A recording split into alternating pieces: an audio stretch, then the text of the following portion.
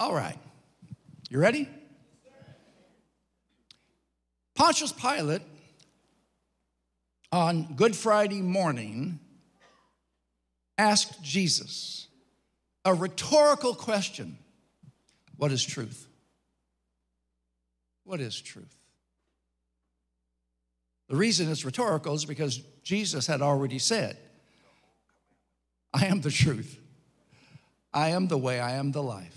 Nobody comes to the Father but through me. He said to Pilate, you say that I'm a king?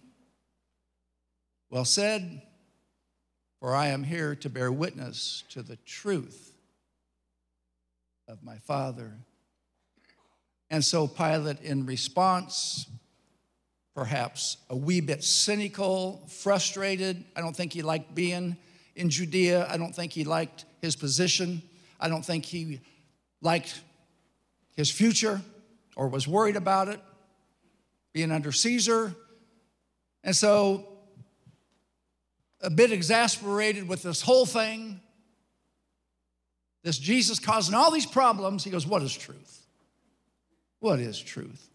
I was playing golf years ago, having lunch with a group of guys, and this one fella, his name's Eddie, became a friend. Wealthy man, bit of an alcoholic, unhappy in his marriage. Somebody said something about truth, and I was eavesdropping, and he just blurted out to nobody in particular, what is truth? I was sitting fairly close to Eddie, and I leaned over, I go, I know what truth is. And I found it. And he looked at me and he said, Pastor, I wish someday I could say that. So I pressed in a little bit, not trying to embarrass him in front of friends, because now everybody's listening. And I said, Eddie, you could find it today. His name is Jesus Christ. And he didn't laugh or mock. He just kind of shook his head and had 3 or 4 more cocktails and staggered home. I always wondered what happened to him. He moved away. I think about him. I wonder if he ever, I hope I planted a seed that truth can be found if you seek him who is truth. Let's go back to Proverbs 29:18, where we were a couple of weeks ago before I went on my tour. The King James Version says this, Proverbs 29:18, where there is no vision, we could say truth. Where there is no truth, the people perish. But he that keeps the law or the word of God, happy is he, happy is she. The New King James, which I usually use, version, where there is no revelation, truth, the people cast off restraint. But again, happy is he or she who keeps the word of the Lord. Here's a few synonyms. I got up, as I said, about 1:30 this morning, thinking it was breakfast time. I'm all messed up. Israel's 10 hours ahead of us, and Italy's 9 hours ahead of us, so I'm still on that clock. And so I began to do just a little more research on this morning's short message. Here's some interesting synonyms for truth. Accuracy, authenticity, certainty, that which is correct, that which is certain, of course, that which is factual. Listen to this. Truth conforms and affirms reality and or logic. If truth certainly exists, which is an interesting question for church people, but you go to any university, you go to a lot of different places, institutions, gatherings, and ask them what truth is, they'll laugh. They'll laugh at you. Because we live in a day of relativism, subjectivity, not objectivity. Let me get to that in just a moment. A few things I wrote down. If truth really exists, then it can be found. If it doesn't, then it can't. Amen. Pontius Pilate doubted there was absolute truth. Of course, living in his culture, his society, you can understand why. Here's a true statement. I want you to marinate this. Something cannot bring itself into existence.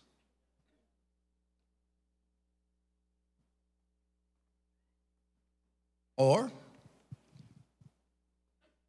creation did not create itself. And that's the truth. Here's another fact. Truth does not have to be reasonable or fair.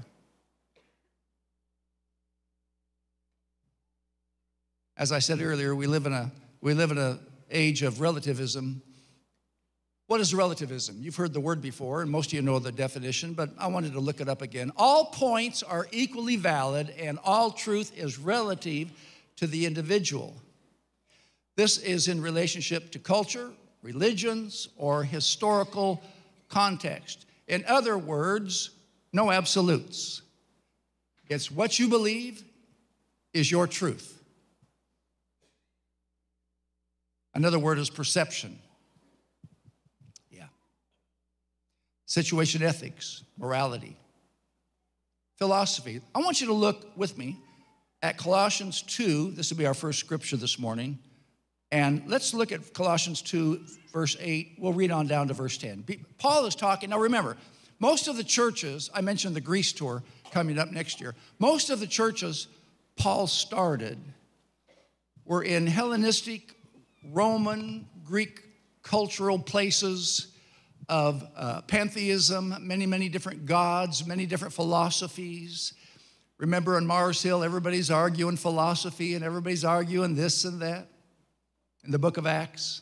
And these were the regions or the cities, if you will, that Paul penetrated with the gospel of Christ. So he was up against some of the things we just discussed. Let's go to verse 8. Beware lest anyone cheat you through philosophy. Yeah.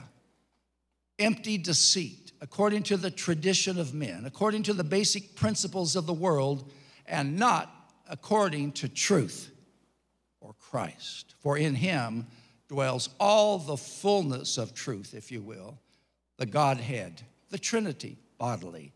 And you are complete. This is true, folks. You are complete in him, who is the head of all principality and all power. Somebody say amen to that, or I'm going to amen myself.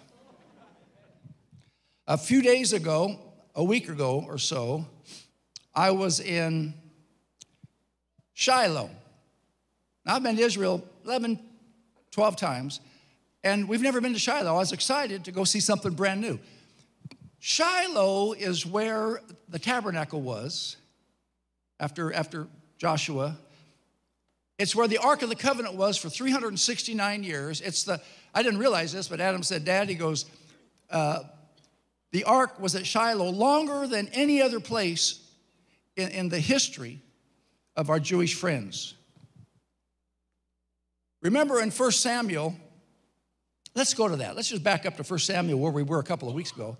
1 Samuel 3 and verse 1. Now the boy Samuel, remember the story, ministered to the Lord before Eli, one of the last judges, before Samuel. And the word of the Lord was rare.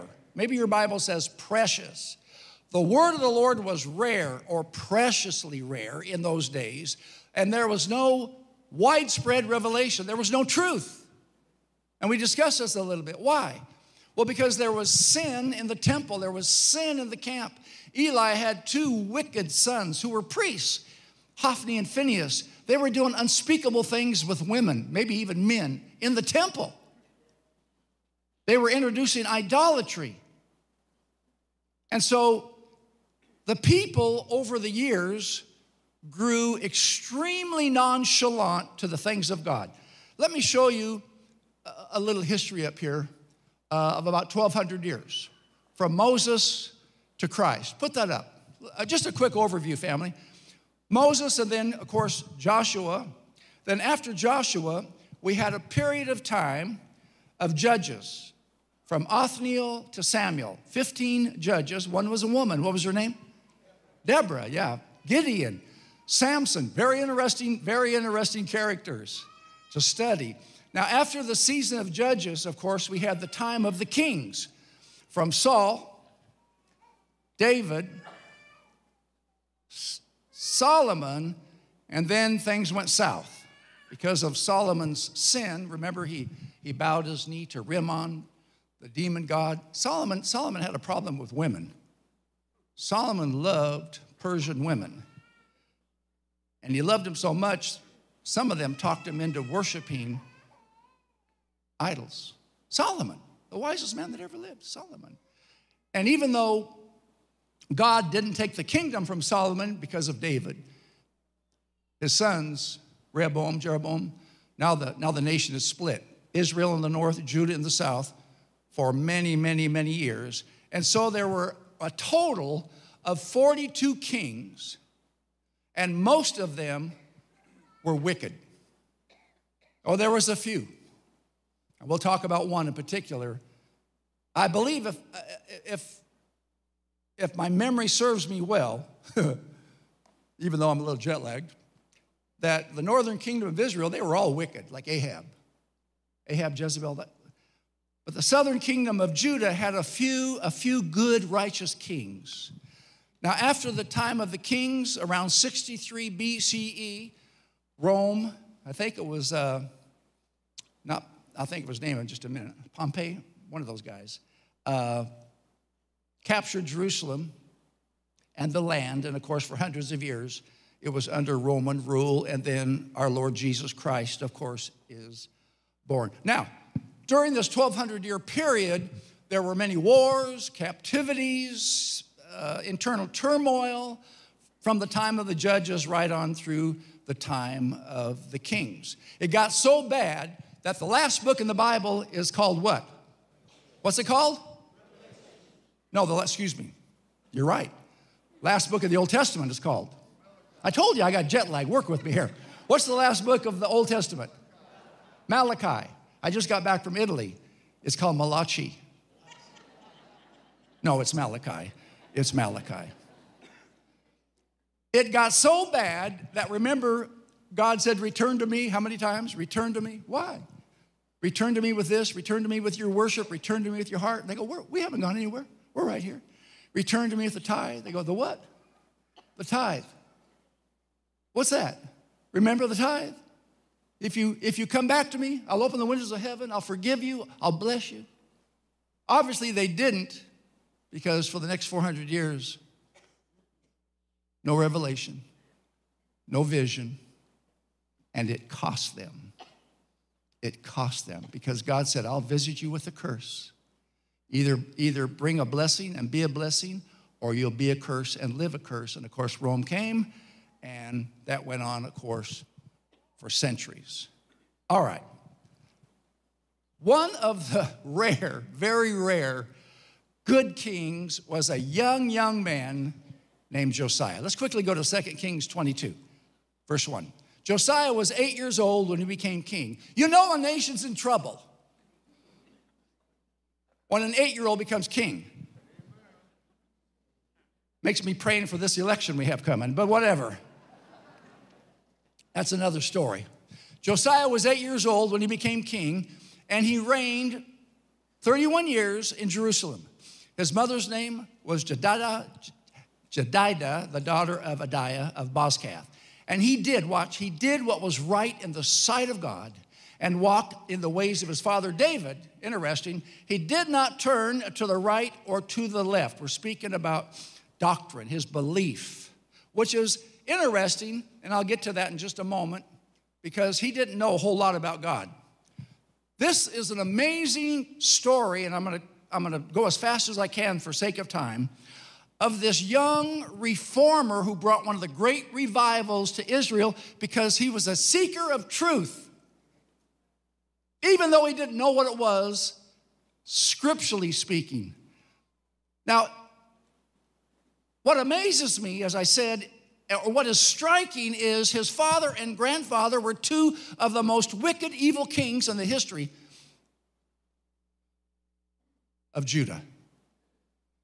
Manasseh and his son Ammon, father, grandfather. They introduced idolatry back into the land. This is after a good king, Hezekiah. They were so evil, what they did is simply called abominations. Again, even inside the temple, they set up idols inside the house of God. And some of the things they did were too gross. They let babies be sacrificed to Moloch. Like if I sacrifice this child, my crops will grow. And you know that there's a place called Gehenna, which is a type of hell outside of the gates, where they would play drums real loud to silence the screams of the babies being burned to death, being burned alive.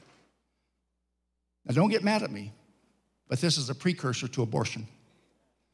This is an Old Testament. If you know how babies are aborted, you'll understand the analogy there. And please, if you've had an abortion, you're forgiven, it's under the blood, go and sin no more, all right?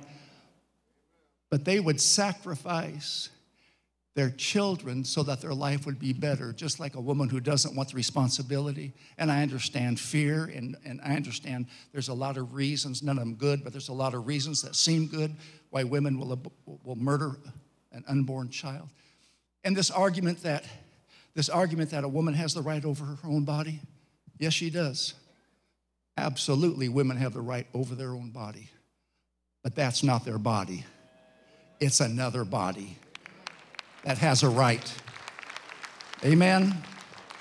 And if you don't agree with me, I really don't care. All right, here we go. It's the truth. I don't have to.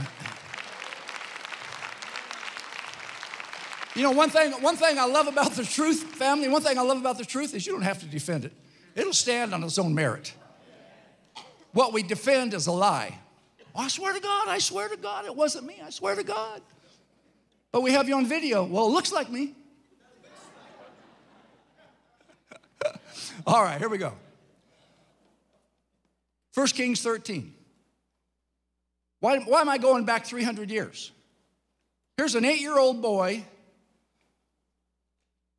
who becomes king because his wicked father died, thank God. How does an 8-year-old boy who's raised by, well, let me back up. Obviously, he wasn't raised by his father, or maybe he would have turned to the dark side. But scholars think he was raised by tutors that kind of clandestine, if you will, secretly began to share the history of God. Not through a Bible, because there were no Bibles. I'll get to that in just a moment. Why were there no Bibles? I'll share that with you. It's fascinating. But let's go back 300 years to an amazing prophecy. And behold, a man of God went from Judah to Bethel by the word of the Lord, and Jeroboam, wicked Jeroboam, son of Solomon, stood by the altar. Altar? Okay. To burn incense. Then the prophet cried out against the altar. Why would a prophet of God cry out against an altar? Because it's a golden calf. Read chapter 12. It's a golden calf, just like Moses and the problem they had in the wilderness. And so the prophet cries out, "Altar, O altar, thus says the Lord, behold, a child, Josiah by name, shall be born to the house of David, and on you he shall sacrifice the priest, and the high places who burn incense on you. And men's bones shall be burned on you." And it goes on and on and on. And Jeroboam is so mad, you jump down there, he says, "Arrest him." Then as his hand, he was pointing, "Arrest this prophet."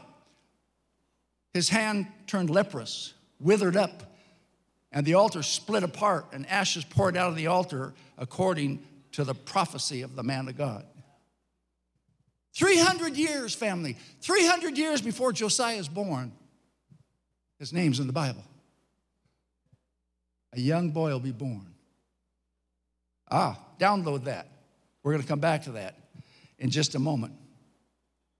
Let's go back now to 2 Kings, to the story of Josiah. Now it came to pass, 2 Kings 22, verse 3.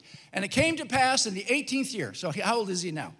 He's 26. He's 26 years old. It came to pass in the 18th year of King Josiah that the king sent Shaphan, the scribe, the son of the, you know, Bible goes. Verse 4, go up to Hilkiah the priest, the high priest, that he may count the money which has been brought into the house of the Lord, watch now, which the doorkeepers have gathered from the people, and let them deliver it into the hand of those doing the work, who are the overseers in the house of the Lord. Let them give it to those who are in the house of the Lord doing the work to repair the damages of the house. They're having a Heart for the House campaign, just like we are. There's things we got to fix in this church, and thank God we're doing it, and thank you for being so generous.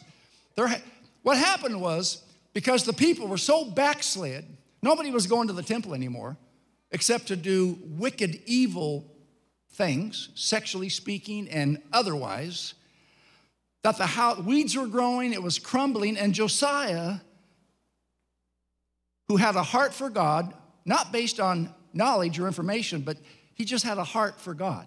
Just like a lot of you did before you started reading the Bible, there was something in your heart that made you want to seek the Lord. Amen. That's my story. And as Josiah began to see how run down the church was, the temple, he said, let's have a project. Let's fix this place up. And so that's what's going on. They're having a heart for the house. So there's carpenters and builders and masons, and they're buying timber and stone to repair the house. Verse 7, however, there need not be any accounting because he trusted them. Now watch. As they're doing house cleaning, getting all the stuff out to get the new stuff in. Verse 8, Hilkiah, the high priest, said to Shaphan, I have found a Bible. I have found the book of the law, a Bible. An Old Testament Bible, not the whole thing, but a part of it. I found it. And Hilkiah gave the book to Shaphan, and he read it. You see, under the wicked reign of Manasseh and Amon, they destroyed every Bible. Where there is no vision, the people perish. And because they didn't want anybody to read God's will and God's word, they wanted to worship idols and do their thing. They thought they had destroyed every book of the law, the books of Moses and other books. Maybe some of the Psalms of David. We're not quite sure, but it was a portion of the Bible up to the time of Hezekiah, who was the great-grandfather of this young Josiah. Are you following me? You tracking with me a little bit here? All right, let's read on. Verse 10. So Shaphan shows it to the king, who had never seen a Bible before. And he says, Hilkiah the priest has given me a book. And Shaphan read it before the king. Read what? The whole thing. In the beginning, Genesis 1:1. He read right on through. Can you imagine? This is the first time this little king, now 26, is hearing God's word and God's will. And when he heard it, he tore his clothes. Then the king commanded Hilkiah, the priest, and a bunch of others, verse 13, go inquire of the Lord quickly for the people and all of Judah concerning the words of the book that has been found, for great is the wrath of the Lord that is aroused against us, because our fathers, especially his, have not obeyed the words in this book, so do so according to all that is written concerning us. Can you imagine when he gets to the 28th chapter of Deuteronomy, and God says, if you do this, I'll bless you, but if you turn to other gods, turn to idols, I will destroy you? Can you imagine the fear that gripped Josiah when all around him is idol worship, human baby sacrifice? See, Josiah was like a lot of politicians today. Even though they may know right, they let people do wrong. Even though maybe their conscience is somewhat violated, well, it's the will of the people. The people want this, the people want that. We're going to let this marriage, we're going to have bathrooms for everybody. It's the will of the people. It's the will of the people, even though I don't agree with it. Who am I? Who am I? Who am I to stop it? Who am I to stop? That was Josiah. He was probably somewhat tormented because in his heart, he really wanted to do God's will, but he had no word. He had no Bible to guide him. He had no standard to live by, but he had a heart. It could be what he saw his father and grandfather do turned his stomach. And what he saw other people doing, sacrificing babies. Well, my father allowed it. My grandfather allowed it. I guess for some people it's okay. But I would never do that. But I have to be the king of all the people, so I guess I have to let the people do some things that they think is truth. Now, all of a sudden, for the first time, he's reading a Bible. Oh, my God, what have I allowed? These people are going to bring the wrath of God on us if I don't stop this. Now watch. As the scribe kept reading the Bible, what would you do if you saw your name in the Bible the first time you read it?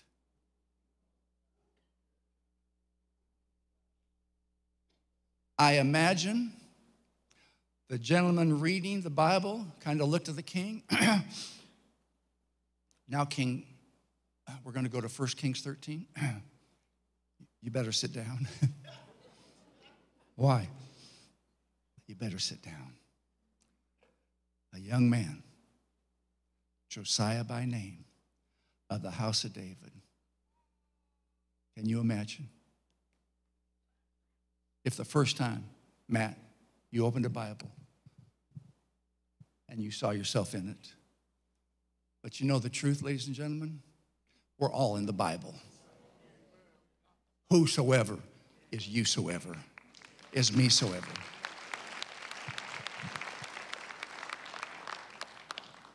And if you read the rest of the story, which we don't have time to get into, but it's beautiful, he does exactly what the prophecy 300 years ago said. He had all the false prophets killed, the priests killed, he knocked down all the altars, he cleansed the nation.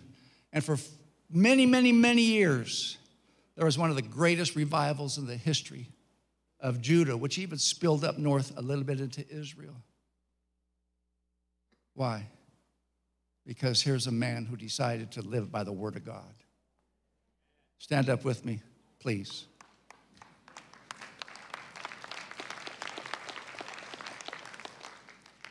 What is truth? Pilate asked. What is truth?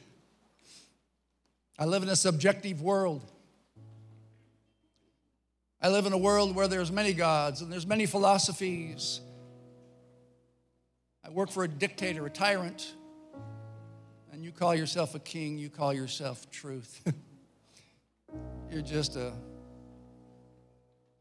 know my wife had a dream about you, but I find remember what Pilate said. In fact, we're going to see the movie Risen in a couple of weeks, Friday night.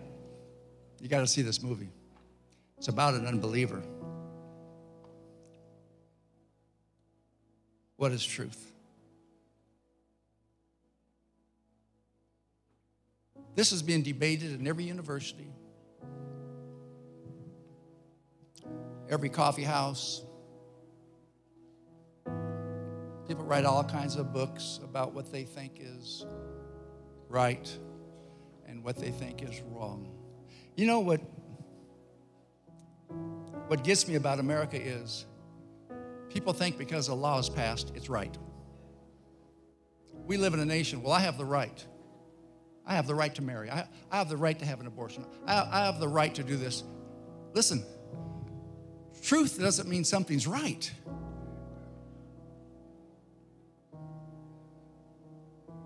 There's many laws we have in this country that are absolutely wrong according to my definition of truth. I don't know what your definition of truth is. I've read you a bunch of them.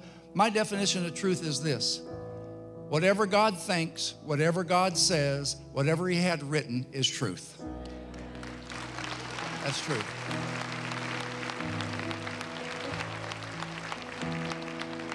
You want to live in a subjective world?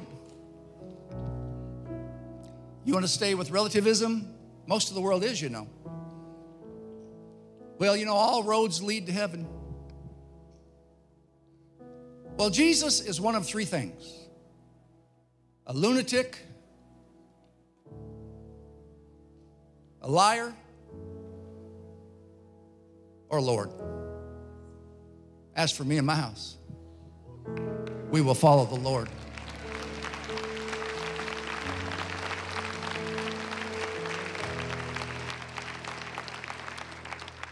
Once I found the truth, all my perception, my relativism, my subjectivity, my situational ethics, which means whatever situation I was in, the truth was I tried to get out of it or get in it. If it felt good, do it. I ain't hurting nobody. Then for the first time, I read the word of the Lord. And now, even though I am far from perfect, on my best day, I don't know if I've had my best day yet. On my best day, I am still flawed. And I will be until I step out of this body. Because we war, not just with the world and the devil, but our flesh. So I make mistakes, but the truth is I know what to do about them. I sin, but the truth is I know how to get forgiveness. That's the truth. I found the truth February the 10th, 1977. I've been studying the truth ever since. I've been doing my best to live up to it. I fall short. But I used to fall backwards. Now I fall into the arms of God.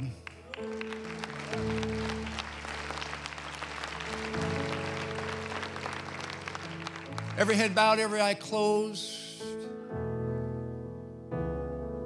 In reverence of Him and in courtesy to your neighbor. What's your truth?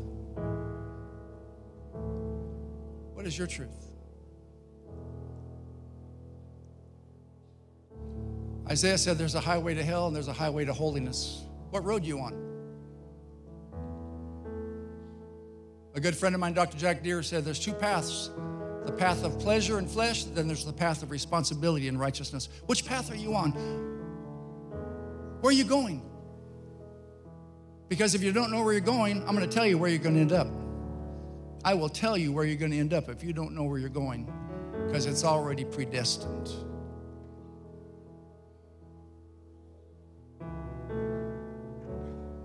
Heaven's going to be very lonely if I don't see you there. I'm going to wonder why.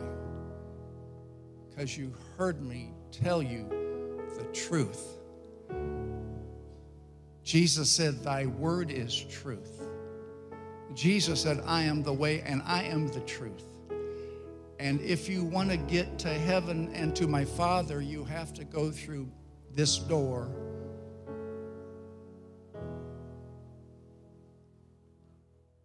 The Christ. The Bible says today is the day of salvation. Why would you put off eternity when it's right before you today? It's here. The kingdom of heaven's at hand. God is stretching forth his hand. Put your hand in the hand of the man who stilled the waters. Put your life